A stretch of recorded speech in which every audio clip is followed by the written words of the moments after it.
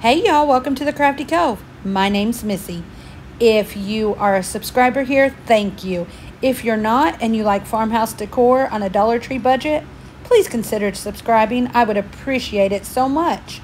Today I am part of the Spring Has Sprung open playlist. I'm so excited about it and we're going to talk about it in just a little while. But for now, let's just get right into it. DIY number 1.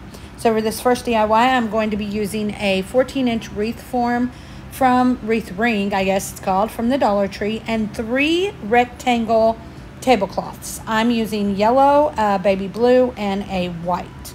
First thing we're going to do is, of course, open up these tablecloths. And when you open them, I do not even unfold them. I just take it out of the package, or I don't unfold them all the way, I'm sorry. And what I do is I start to unroll it, I guess is what you would call it. It's already folded up, and these are the perfect rectangle sizes. So what I'm going to do is I'm going to, again, open it up, and I'm going to start cutting on the lines between the rectangles. I end up cutting 8 rectangles out of each of the tablecloths. Sorry, I lost my train of thought there, y'all. Sorry about my lighting here. This was a really nasty day, and I was by a window, but the lighting just goes in and out, so I do apologize for that. But again, we are just going to cut out 8 rectangles from this tablecloth, and I just use the seam where they're folded as a guide to how I do this. So we'll do this out of all 3 of the tablecloths. See that lighting? It's just going all weird. I guess the sun must have went in during that shot. And then you'll see it lighten up again. So again, I do apologize for that.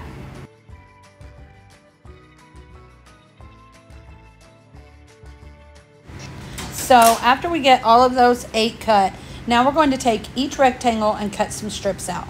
I can't tell you the exact amount of strips because it depends on how thick or thin that you cut them. And I kind of go on a medium. I do some a little thinner, some a little thicker. It doesn't really matter. I promise you it all turns out in the end and it looks great.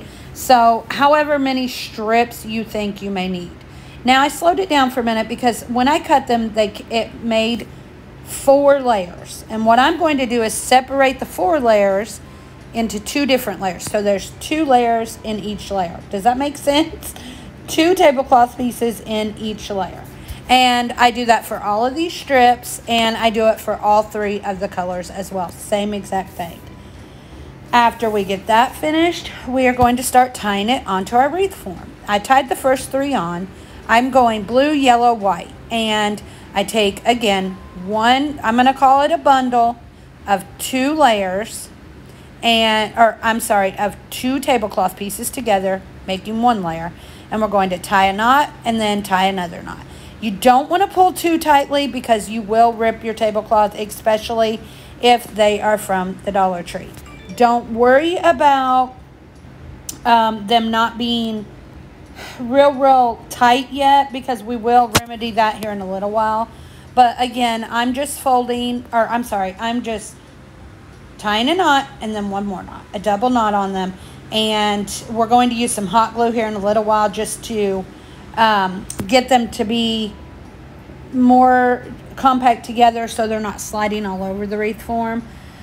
And again, I do blue, yellow, white. So I'm going to let you just watch me here for just a minute how I am getting all these tied on, and then I'll come back when we're ready to use some hot glue.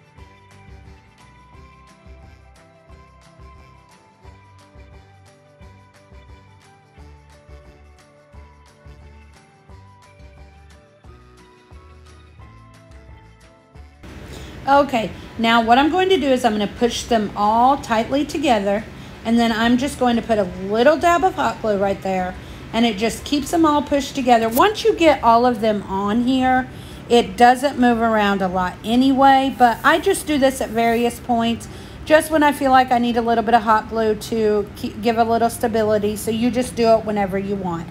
I only do this inside ring. If you want a fluffier wreath, you can do the inside and the outside ring, but this was perfect for me. So once I get all of our tablecloth pieces glued on, we're going to take one of these little hangers from the Dollar Tree, and we take off the jute string and the little bee. It's a 3D bee, and I go ahead and take that off. I do have to use a butter knife. I have no tools here with me. So that's how we get that off. And please be careful. Try not to do this, but it's the only choice I had today. Once you get that top layer off, the rest of it just peels right off. Now you can see that at first I wanted this to be the scallion green color, and it just did not go. So I went back with silver linings, Waverly chalk paint, and painted 2 good coats on our little, I don't know what you call this here, our planter, whatever you call it. And then after I get that finished, I go through and put some glue, hot glue on the sides, and I go ahead and go all the way around this piece with some moss, and then cut it off to the desired look that I want.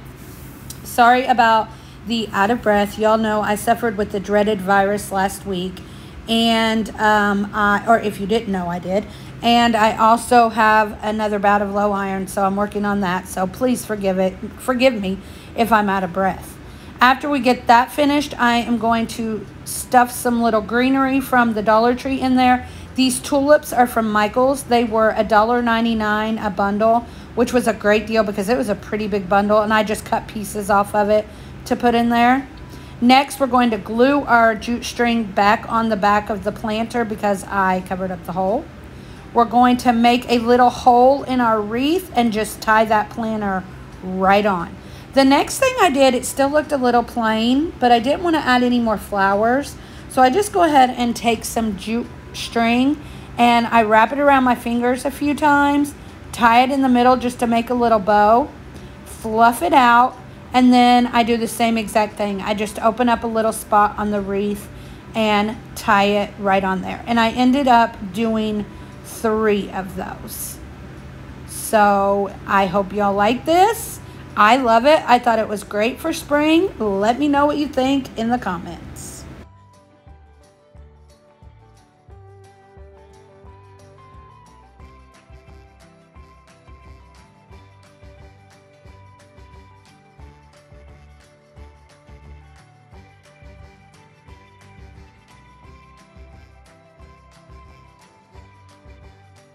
So again, we have an open playlist. Spring has sprung, hosted by some of my wonderful friends here on YouTube, and we always have a spotlight crafter. This month it is Creative DIY with Mom Das. We host a challenge like this every month with Stephanie from Mama Can Make It, Tammy from The Rested Willow, and Amanda from 6 Kids and a Glue Gun.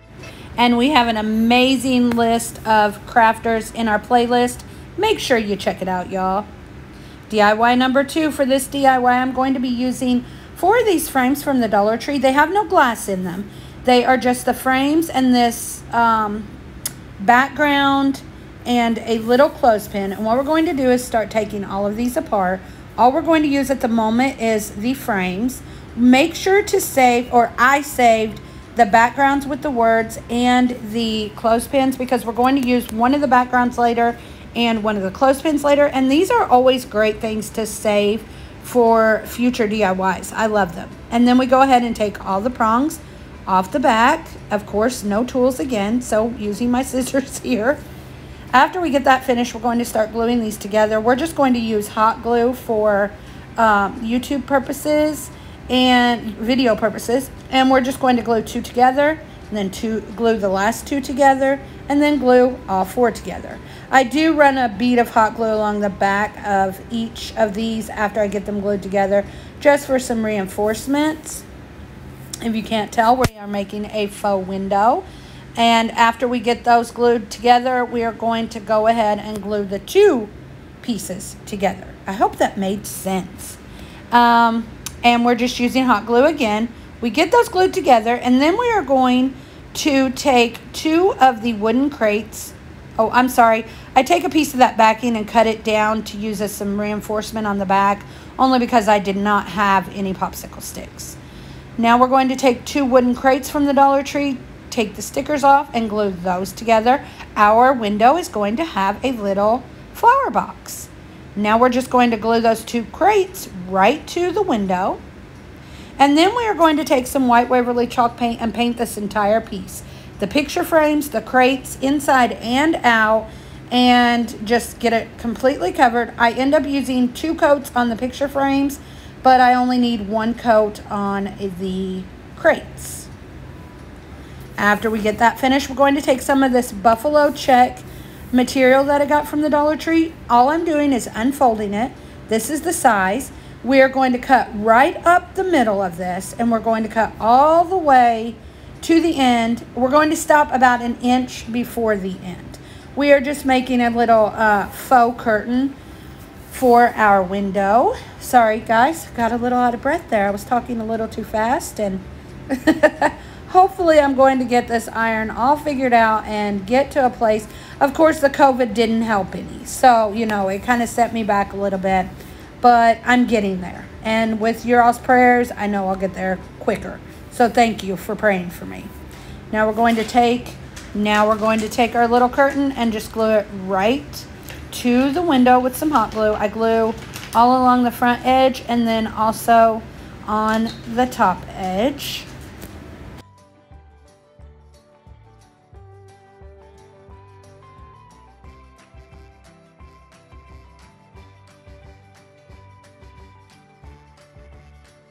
Now we're going to take some jute twine and loop it over itself about 3 times and make some little curtain tie backs.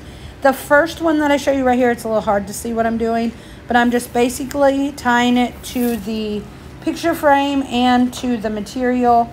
And like I said, it's just a little tie back, I guess is what you'd call it. This second one you can see a little bit better. Sorry about this angle right here. And then I am going ahead and gluing the top part of the material to the side of the picture frame. Again, looping it over on itself 3 or 4 times. And we're just going to tie it to the picture frames there. And tie it right there. Tie the little material back against the picture frame. Get it to the however you want it to look. After that, we glue our clothespin in the middle and put one of those little sayings there, and that's it. And here's our little faux window with flower box.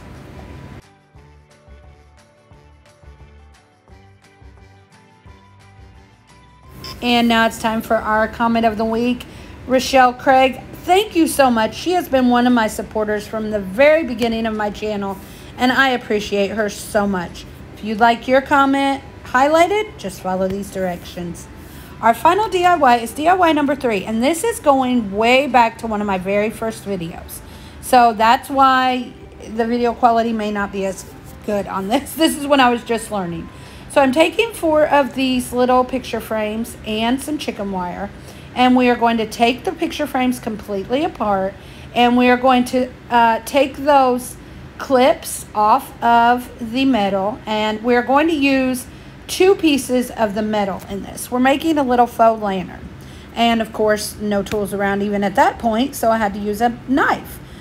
So what we're going to do is take all of the little prongs out of the frames, and we are going to just staple some of the chicken wire onto the back of each of the 4 frames. I just kind of figure out what size I need, cut it off. Y'all, I got this chicken wire at Dollar Tree a year ago, and I so wish they would bring it back because I loved it. And I can't find it anywhere. So anyway, I'm just stapling the top part of stapling the chicken wire to the top of the frame. And then I'm going to pull it tightly down towards the bottom. So again, after that top one's finished, I pull it as tight as I can and staple the bottom. And then we go through and staple the sides. Again, we do this to all 4 of the picture frames. After that, I take my little clippers there and I clip as close as I can get to the staples to get all that excess wire off. Because we're going to need the space. But yeah, I wish that Dollar Tree would sell this chicken wire again. I loved it. Okay, so after we get that finished, we are going to start gluing our pieces together. We're just going to make a box. I use E6000 and hot glue for this. And you have to hold it a little longer to get it to stick because that chicken wire and those staples. But it has a really good hold, and it's still holding up, and it's been almost a year since I've made this video, or the first time.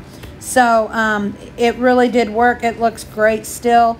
But we're going to do all 4 of the picture frames again and reinforce on the back side there of our frames. And we are just going to make a box. After that's finished, we are going to take some round dowel rods from Walmart, and we're going to put those along the edges there where those gaps are. I just didn't like that look. I wanted it to look more finished. So we do that on all 4 of the corners. After we get that finished, we do the exact same thing on the inside of the lantern here. We go ahead and cut down our dowel rods and place those on the inside 4 corners as well.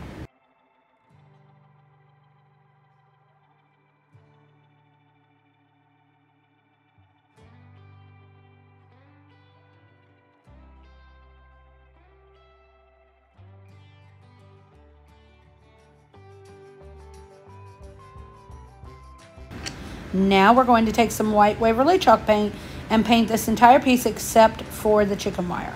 So we get the frames, the dowel rods, all of that. I don't do the inside. If I were doing it today, I would do the inside also, but at this point in time, I did not do the inside, so I didn't even worry about going back and fixing that.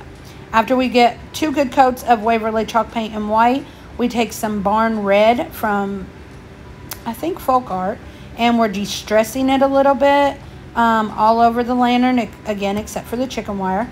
And then I go in with some silver lining and do another distress. I think it looks really cute, makes it look like chippy wood. I love how it turned out. Now, after we did all that, the chicken wire was a little too bright for me, so I take some copper metallic paint and just kind of run my brush over all of the chicken wire. Now we're going to take those 2 pieces that we saved. They each have, of the metal, they each have a little lip on them, and we are going to glue one to one side and one to the other side. That little lip helps perfectly to get these to glue down. On the first side, I used E6000 and hot glue. And then on the second side, I decided to go, sorry y'all, I am screen recording this, so that is why you see the different angles and all, and the upside down words and all that. I apologize. But on the second side, I just go ahead and use hot glue on it, and it worked perfectly. So again, I'm just gluing a piece on each side to where they meet in the middle, and those little lips on there are perfect for that. Now we're going to glue those 2 lips together, and that is our lantern. Now we're just going to take some of that same copper paint, and we're going to, I brushed over it at first, then I decided just to start dabbing it on. And I'm trying to give this different effect. Oh, what is that called?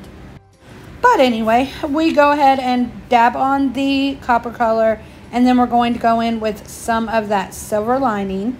And after we get all of the painting finished there, I love how this turned out. We're going to take some little garland that I find in the wedding section at Hobby Lobby, make a little wreath, and glue it right to the top and the front of our lantern. Then I take some of the ticking ribbon from the Dollar Tree and go ahead and tie a little shoestring bow and glue that right to the wreath. And y'all, that's it. Again, sorry for the quality of this, but I wanted to share this because, like I said, it's been a year, one of my very first videos, and this is actually one of my favorite projects that I have ever done. So I wanted to share this with you all. So here is our final result of our lantern. I just stuck a little candle in it. Here's one way that I displayed it. And then I also displayed it with a wreath around it. I love how this turned out. So here is the final reveal of all of my projects today. I hope you all enjoyed them. Let me know in the comments what you thought of them and which was your favorite. Don't forget to check out the link to the playlist in my description box. These ladies, each and every one of them that participate with us every month, are so talented, and I love working with each and every one of them.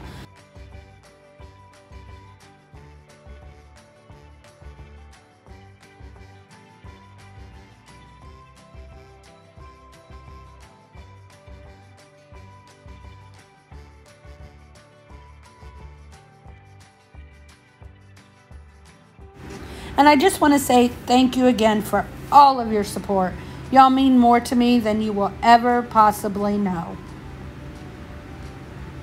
Thanks for watching. Y'all come back now. You hear?